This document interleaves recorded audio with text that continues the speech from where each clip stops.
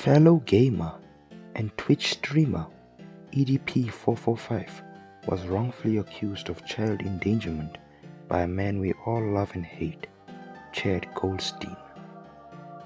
Hours before this, EDP was seen on CCTV making himself a sandwich before forcefully being dragged into a situation he didn't want to be part of. Nope.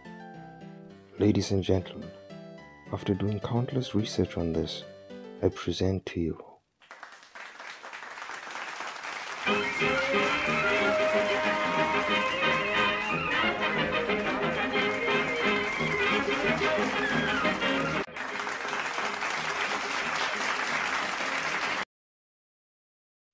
a man named Bryant Morland was just about to hit his 3 million subscriber mark when he got a strange tweet.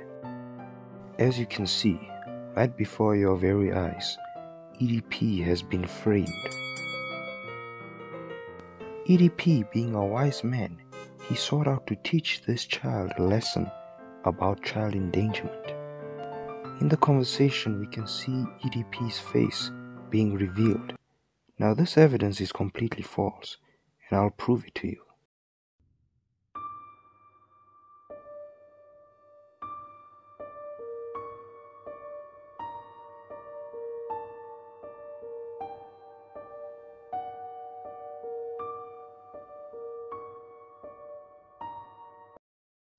And as you can see by this message, he's clearly talking about her father, because family comes first.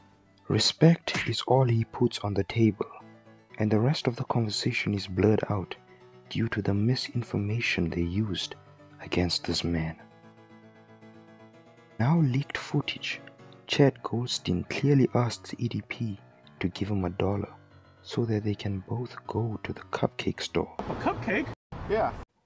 EDP, not wanting to go there alone and ready to make new friends, did what anyone would do.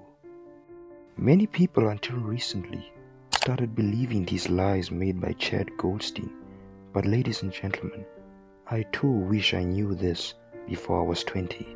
Now before YouTube decides to remove this, I want to know if you'd rather believe the clearly unprofessional background check done by Chet Goldstein, or would you believe the background check done by a YouTuber with 90 subscribers? That's right, my team and I have decided to recreate what was once known as an act of justice. With hidden cameras all set up and the man himself, Chris Hanson, nothing could get in our way. Tell me the EDP story. Bum bum bum, ba-dum.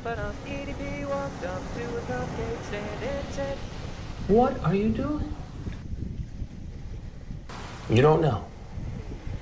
Now, what do you think would have happened had I not been here and had there actually been a 14-year-old girl in that next room? You know what would be a huge turn on for me? What? A cupcake?